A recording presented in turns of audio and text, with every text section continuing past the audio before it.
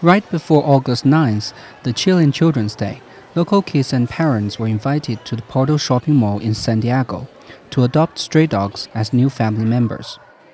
Bueno, la verdad es que el Día del Niño para nosotros es una de las fechas más importantes del año, por eso nos preocupamos de que todo salga perfecto y organizar una linda jornada de adopción para que los niños un poco se olviden de que pueden recibir solo juguetes y que pueden tener un perrito de la calle que ha sido rescatado por la fundación, incorporarlo como parte de su familia y un poco dejar el materialismo de lado.